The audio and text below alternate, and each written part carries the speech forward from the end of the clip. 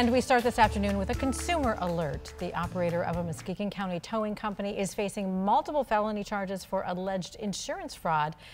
Andrew Heykoop is the operations manager for Eagle Towing and Recovery out of Montague. A position investigators say he used to overcharge insurance companies thousands of dollars for services his company never performed. 13 on your side's Charlie Tinker has a first look at this investigation.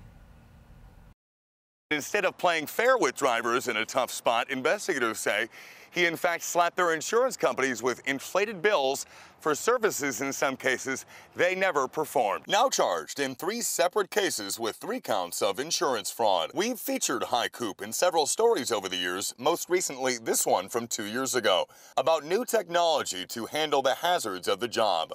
Probable cause documents show between January and March of this year, the Eagle Towing operations manager chronically overbilled his client's insurance. Like this one, Pioneer State Mutual received an invoice for $4,600 after the business responded to a crash in March. The public needs to know what he's got going on, the fact that there's charges against him.